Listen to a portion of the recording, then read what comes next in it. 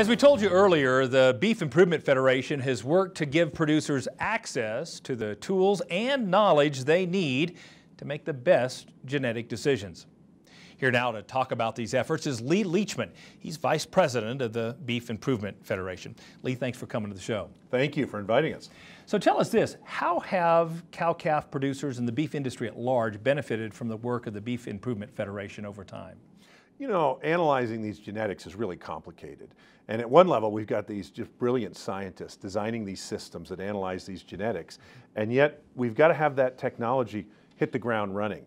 And so you've got to have interaction between the producers that are with the cattle every day, putting good cow sense into that analysis and vice versa. And this is a place where it's really a forum where we interact and exchange ideas. And that's vital to the success of selection. So does the work of BIF impact and improve all breeds or just some specific breeds? Well, absolutely. It's all breeds because all these scientists are working on these models that work just as well to select Limousin as they do Angus or a Shorthorn or a Brahman. And so you find all the breed associations come together there. And one of the things that BIF does is it standardizes the way we analyze animals and the way we talk about that analysis. And you've probably even seen in the press a crossbreed conversion table that BIF puts out each year. You bet. And so we're really trying to help producers understand how to improve each breed and how those breeds work together. And how to use those tools, right? Exactly. Yeah. So as you and Donald and the rest of the leadership team plan this year's meeting, what are some of the topics that will be top of mind?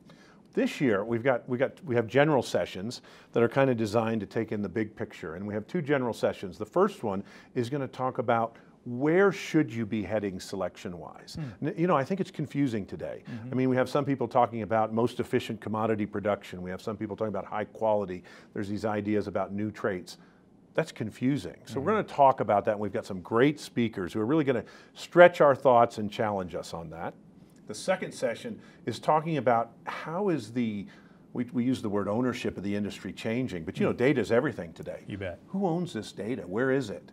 What's going to happen? What can we learn from the dairy industry and the swine industry? And what can that teach us about how we want to make decisions going forward in the beef industry? That's fantastic. It sounds like a great agenda. So personally, what excites you most about this year's convention? Well, we get to organize, as the incoming president, I get to organize the Young Producers Symposium. And there'll be 100 to 200 young producers who want to get engaged. And this is a great thing. I can remember going as a young man and just being lost at this meeting, but this meeting will kind of get you plugged in and we'll have some challenging speakers.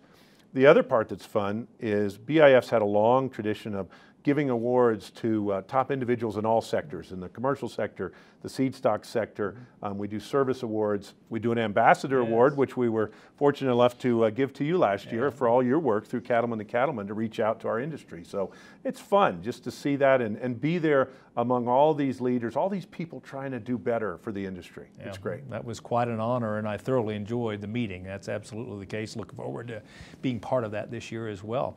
So tell us this, why should cow-calf producers, other beef industry leaders be part of BIF, and how do they do that if they want to become involved in the Beef Improvement Federation? I always say one of the hardest things about ranching, you have to be a jack of all trades. You have to be experts in all these areas. If you want to learn more about genetics, whether that's in your commercial herd, in terms of how you should select in your seed stock herd, or if you're in academics or education and you want to be on the cutting edge of this stuff, you know, BIF's a great place to come and learn, and I think you'll go home with strategies that'll change how you look at your beef cow herd, and that's exciting. That is very exciting, and there's no better place to do it than right here in colorful Colorado in June. It'll be a beautiful, beautiful venue for a great meeting. Thanks for coming. Thank you, Kevin. Remember, the 50th Annual Convention and Research Symposium will be held June 20th through the 23rd in Loveland, Colorado. If you're looking for details on the event, or if you want more information on the Beef Improvement Federation itself, visit the website beefimprovement.org.